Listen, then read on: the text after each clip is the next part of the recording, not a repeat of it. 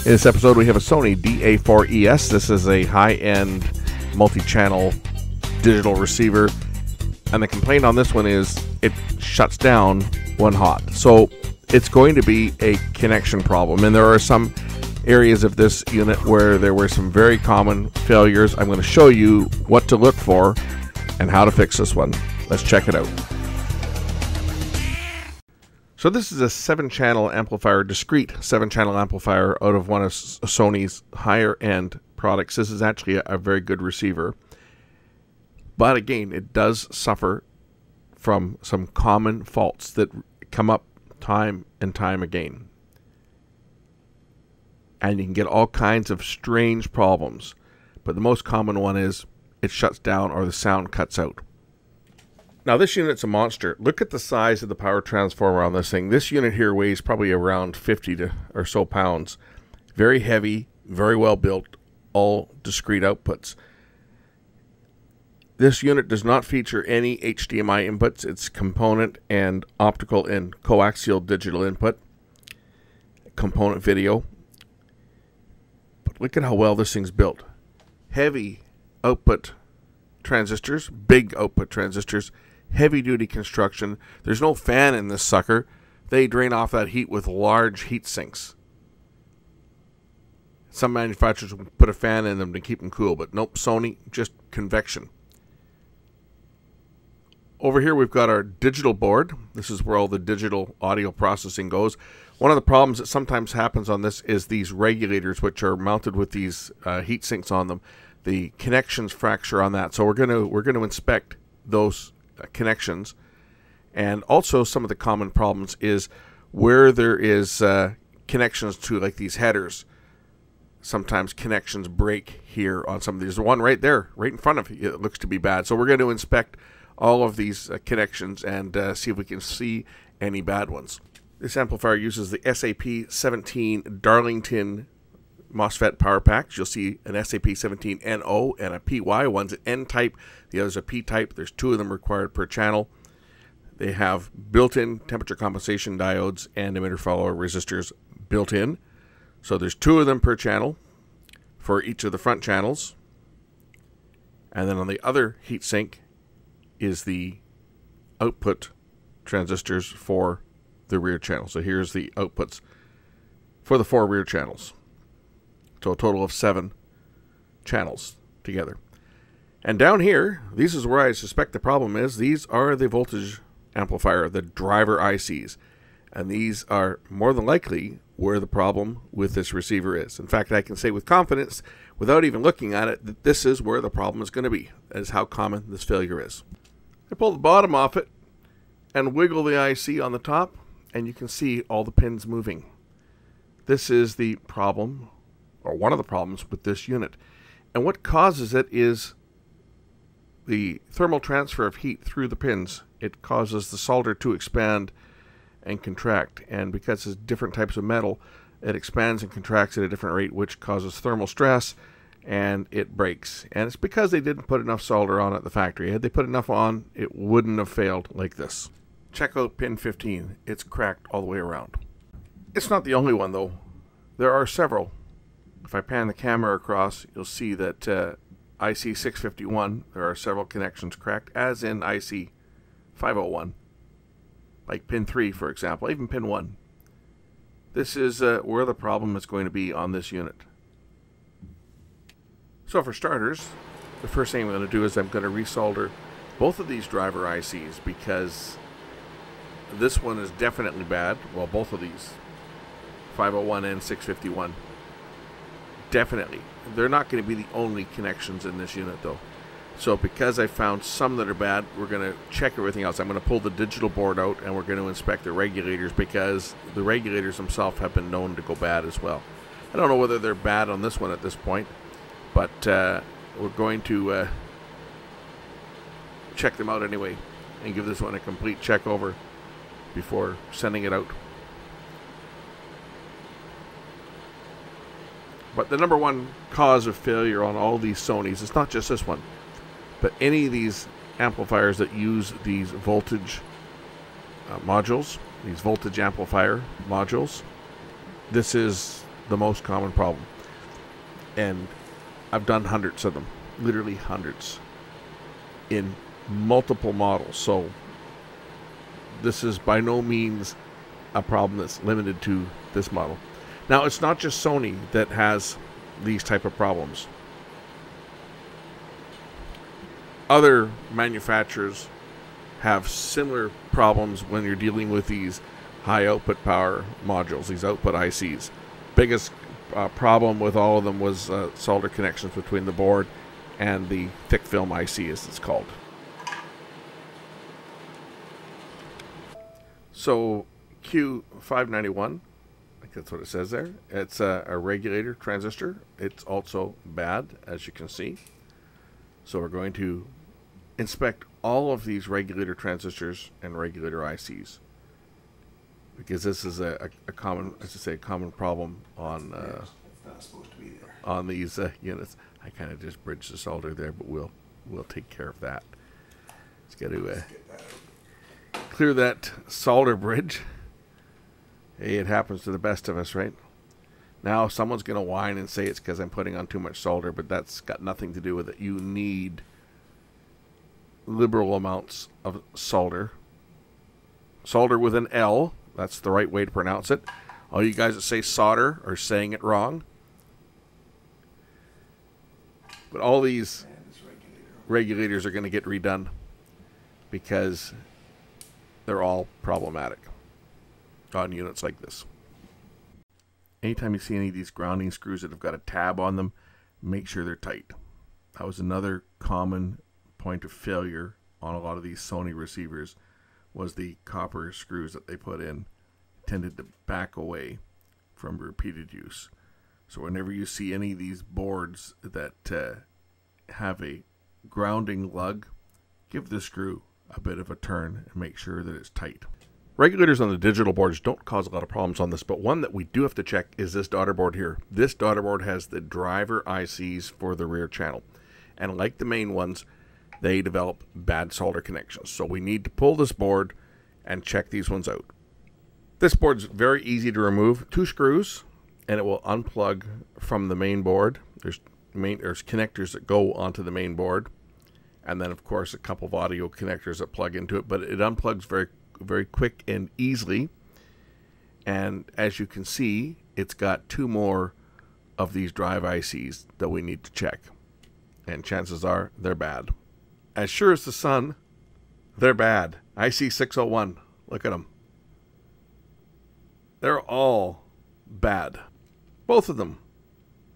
Broken connections. Let's fix them. So my trolls are going to be telling everyone that I don't know how to solder, that I'm putting too much solder on and the whole bit. Don't believe anything that they say, because they don't have a clue. And I don't care what degrees they're going to say they have. They don't have a clue. The key to repairing these units so that they don't break again is to put a liberal amount of good quality leaded solder, none of this lead-free crap, and lots of heat. That is key. Lots of heat. The reason these failed in the first place is because when they were manufactured, they used wave soldering, which did not get these connections hot enough and did not put enough tin on the connection to bond the copper trace to the copper component lead, which led to failure. There are a lot of keyboard experts out there who think they know everything, who have maybe done a little bit of work as a hobbyist, and maybe even some that will say that they worked in a shop and ran a shop. Well, I've been in the business since 1980, and I made a living doing this for over 20 years. I left the industry in 2003 and started just doing the odd job at home like I'm doing here. In all my years, I've never, ever had one of these come back once it's been done. They had a very high failure rate from the factory, but once they've been done properly, I've never had a failure, not once. And I have done hundreds of these things. So there's nothing wrong with my soldering. And anybody has a problem with it, they're the ones with the problem. In addition to the ICs, I'm also resoldering the connections on the connectors that connect to the main board, and I will do the ones that these mate with on the main board as well, because they also have a tendency to crack. Not to the same degree as the components that get hot, but they do have issues. So while the board is out, I'm going to inspect all of them, and anything that looks even slightly questionable is going to be redone. I have the opportunity now while the board's out. So any of these connections on any of the plugs that look like they possibly could be bad, I'm going to do it. And you should do it as well. If you're working on one of these, inspect all the plugs, inspect the regulators, and especially those high power ICs, because those ones are known issues. But if you redo all the plugs, then you'll never have a problem with it. So we'll reconnect the audio and power connectors to the daughter board, and then plug the daughter board back into the main board, and the unit's ready to test. Daughter board, just make sure you get the alignment correct on the plugs, and it will just pop into place, and then it's held in place with the 2 screws. Notice on the heatsink, the little dots on the heatsink, they've formed a perfect sine wave. Way to go, Sony. So I connect the unit up with headphones before plugging in speakers, and I want to see if it's working, and guess what? I've got no sound. So we have a secondary problem. We have another component that's likely was damaged due to the connections that failed. When I crank up the volume, I can hear some distortion in the headphones, but I'm not getting any sound. So I'm going to go through and I'm going to look at whether we're getting any signal in and out of the driver module. When I ran my fingers over it, I could hear noise, like hum, in the headphones. So I know that the outputs are working. So I just measured and found that I had signal going in that's controllable from the volume control, but I had no signal coming out of the IC to drive the outputs. So we have a loss of signal in the IC. Let's go and get the service data for these driver ICs so we can figure out the pin out and see if we're missing a supply voltage. These are the ICs here. They're an NEC UPC2581V. They're a voltage amplifier IC, and here's the pin out. Okay, well, we've got our data sheet here. Our muting input is number 1. We've got our drive output on pins 2 and 3, a composite output on pins 4, pre-drive, and our in is on pin, ground is 7, in is on pin 8, in 1 is on pin 6, in 2 is on pin 8, and this is our composite output 10, and then our drive output 11 and 12, and our 13, 14, and 15, these are our VCC1, VCC2, and VEE. These are our power supply voltages. I remember, if you remember, it was pin 14 and 15 where the connections were cracked before. I just want to keep this camera where you can see what I'm doing and see the voltages. So we'll look at pin 14 first. Let's get my light in the way here so I can see what I'm doing. So pin 14 is this one here, and I got no voltage on it. That would explain why it's not working. What about this one here? I got no voltage here either. I got no voltage. I got minus 53 volts on that one, which is the VEE. But my VCC1 and VCC2, which is pin 13 and 14, I've only got 0.6 volts. That looks a little low. I'll put on the other IC, minus 53.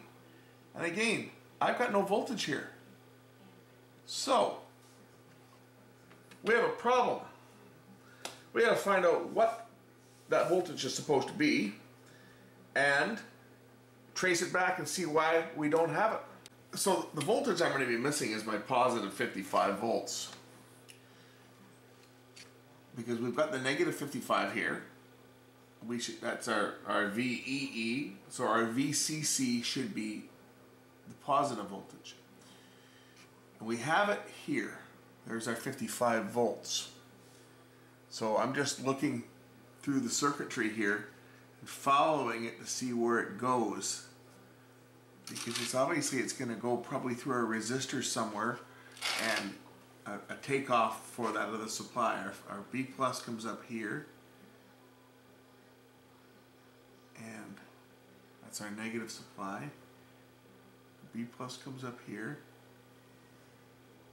and this might be, that may be a resistor right there. It's not marked anything on the board, but I think we may have a resistor that may have gone open, because there's that 0.6 volts, which is what I'm seeing here.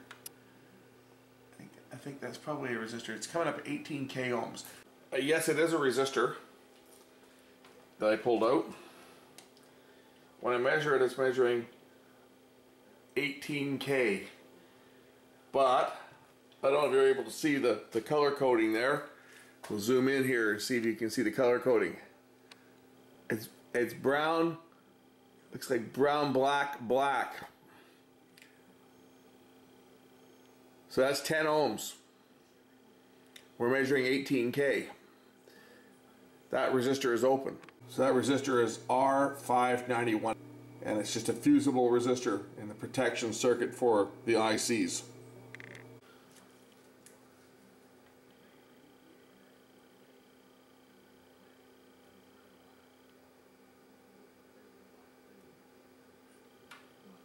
Okay, we've got everything resoldered back in. Reconnect our power connector for our power supply. Turn on the power. I would say we have sound.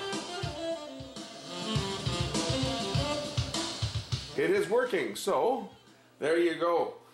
Nice Sony STRDA4ES. Was dead. I was told that when it overheated, it shut down. Well, we know why it shut down when it heated up. Solder connections on the drive ICs went bad. It also kicked out a little 10 ohm fusible resistor. We replaced the resistor, resolder all the connections, units fixed. Thanks for watching. We'll catch you in the next one.